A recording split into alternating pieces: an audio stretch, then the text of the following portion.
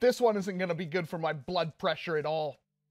Fuzzlers know that my favorite type of blaster above all others is the shotgun. I can't love shotguns enough, and that was the one thing that got me kind of hopeful for the whole Fortnite line, because there are good shotguns in Fortnite, and they could be really good, and we did get the tactical shotgun, which was, pretty okay, kind of meh, but then there was a leak of the Fortnite Pump SG, a mega dart blaster that looked absolutely amazing, but there was nothing else teased along with this blaster. It was just a photo of it, and nobody knew exactly what we had in store, but many thought we might have finally gotten some kind of actual tube magazine pump action mega dart shooting. Doesn't matter what the FPS is, we didn't care, we just wanted that authentic shotgun action.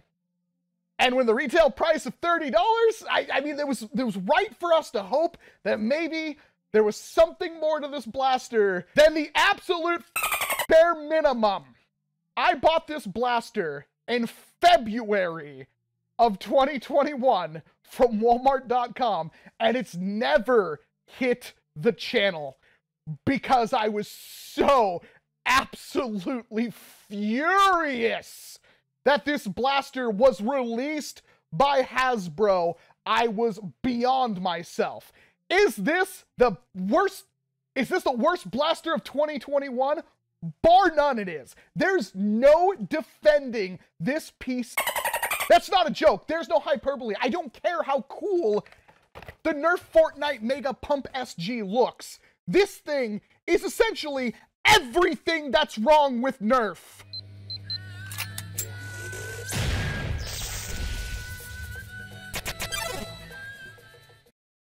Glasses are coming off. Why is this thing so bad? Pump Action Mega Blasting comes with 4 mega darts. This is a mega dart shotgun, and it is absolutely huge. It looks amazing. The Fortnite trying to make sure none of the lines match up with anything and all the proportions were exaggerated didn't really affect the Pump SG. It looks good, and if you actually played Fortnite, you will know the double pump meta was absolutely atrocious, and it was the single reason why I stopped playing the game. What do we got on the back of the box? Pump Action Breach Load. That's literally all the marketing they could put on the back of this box. I really hope to see you down in that comment section letting me know if that's worth the price for a single shot breach loading mega blaster. And also, please, for the love of Crom, hit the like button. Subscribe if you aren't subscribed, because 62% of my viewers aren't subscribed anyway. This is one where I hope to get my money back, because I've been mad for almost a year. And the funny thing is, had I bought it yesterday, I probably would have saved a lot of money. It's probably been on sale multiple times. The grip is a little too sharp of an angle, but for me, for my pretty small hands, it's rather comfortable. The trigger is completely flat. There is no chamfering to it at all, and it's extremely wide, so it's not super comfortable. Are you kidding me? That's it. 1.5 inches a draw. The blaster's this big. It's massive. It's the size of the NERF rival Saturn. It's actually really comfortable to shoulder. That's how much draw you get. No barrel attachment points, no rails, no stock attachment points. We do at least have a separate piece of color for the grip on the grip. You're supposed to load it by opening that up, wedging a single mega dart into the barrel, which means that much of the blaster is dart, and the internals are all the way back there. Then when you prime it forward, it closes the breech, right? Yes, it closes the breech. Darts located under platform. Locate you under platform. Didn't work. There's not even dart storage. You couldn't have put like a little thing on the side of it, like the double breech. You know the mega double breech? That's a pretty cool looking blaster. It sucked because it was the same thing, but it at least shot 2 darts. This is worse than the mega double breach. How much is the mega double breach? Hasbro. Well, what do I know? Maybe the performance is absolutely mind-blowing. It is incredible to me that the breech does not open when you prime the slide back. We'll put our purple Mega Dart in there. Goes the breech. Seemed pretty normal to me. And this is what you have to do every single time you want to fire the blaster. And the worst part about it is, honestly, it does seem like it's hitting kind of hard, but the fact that it doesn't even have dart storage anywhere on it, like on the side, or a bandolier, or something. Seriously. Do the cosmetics of the blaster warrant a $30 price tag? I know. The argument is always, it's for kids. It's for kids. I wonder how many children cried, screamed, and dreamed of getting this blaster before actually having their hands on it and realizing it only fired one dart at a time. I wanted a lot of stupid toys as a kid. I think the one I wanted the most was that, like, easy bake oven thing, but it was for making, like, knockoff Hot Wheels cars. So you put, like, a sheet of plastic in it, and a light bulb kind of warmed up the plastic, kind of melted a little bit, and then it went into, like, a little vacuum chamber kind of thing, or really just some kind of molding thing, and made a car. You had to cut off the excess of the plastic, and that never looked good, and then put stickers, and then you had this really thin, brittle plastic covered in stickers with very minimal details of a car on a generic, not even good enough Hot Wheels chassis. They broke immediately. I wanted this toy so bad. I remember getting it and regretting it because I know it was probably monstrously expensive, and I grew up pretty poor. I didn't get a lot of toys when I wanted. Why do you think I'm a grown man playing with toys? Because I didn't get this stuff as a kid, man. This was not my thing. I'm spending my adulthood trying to recapture that glimmer I had as a child. And I can only imagine the poor kid, just like me, might have saw a commercial on TV. Probably doesn't even have Fortnite.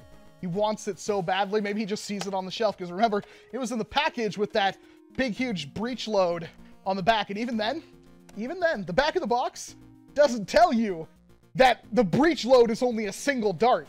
It just says breech load. If you're that kid, I'm so sorry. That's horrible. Chronograph time. Maybe this thing's actually hitting a little hard. Fortnite pump shotgun. Yeah, I'm gonna make you guys sit through every single one of these reloads. I can't even aim the stupid thing. Look at where... Are you kidding me? Look at where the barrel is. What the...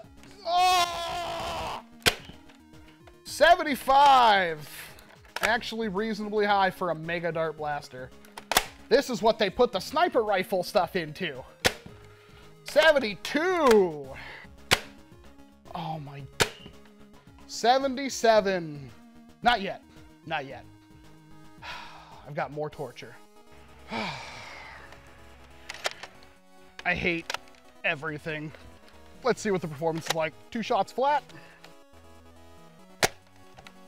Curved right into the ground. Because there's no barrel. Which does seem like this thing has a pretty decent sized plunger tube.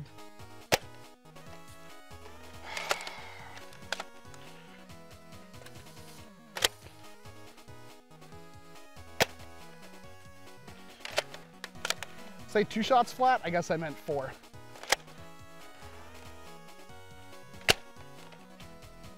Those darts could go way farther, but of course they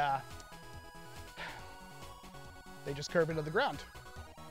Well, since the shots are going to curve into the ground, let's angle it. That was ridiculously far.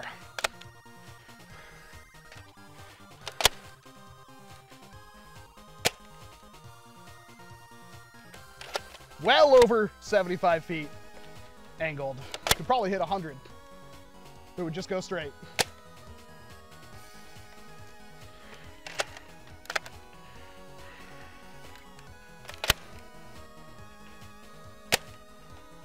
Nope.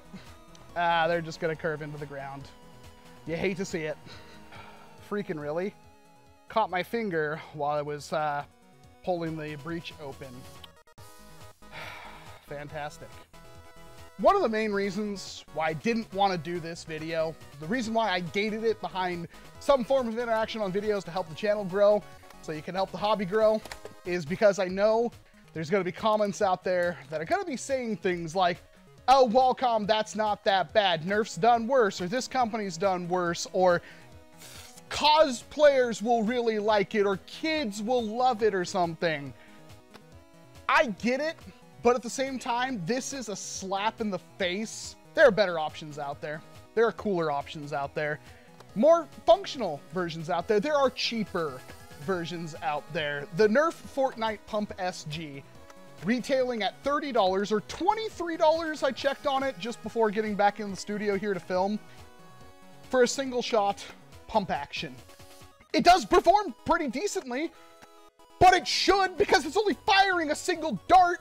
If it had a jolt plunger tube in there, yeah, then that would be even more disgusting. But yes, it does look cool and it does fire okay, but you would never use this for anything.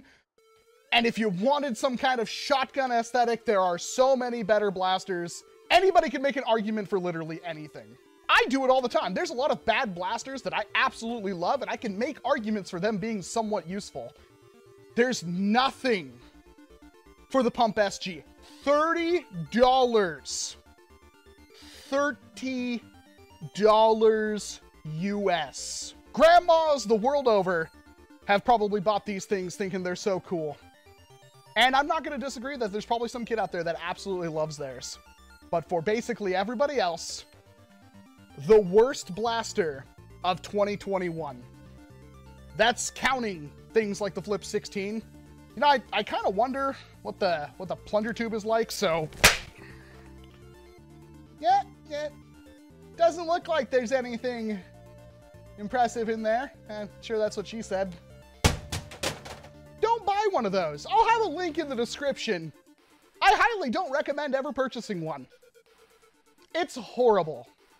I hope that that blaster is worth hundreds of dollars, so I can always regret that moment. But I still don't think I care, because I'm going to stand by my convictions, and I know there are starving kids in some other country that could have eaten that blaster, but it doesn't matter.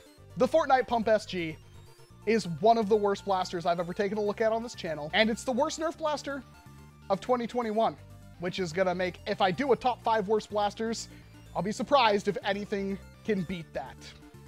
I'm Walcom S7. Thank you so much for watching this stupid video. If you got all the way to the end, chances are you like what we do here, so please hit like, get subscribed, feed the algorithm beast, all that fun stuff, please. And of course, I hope to see you in an entirely different one.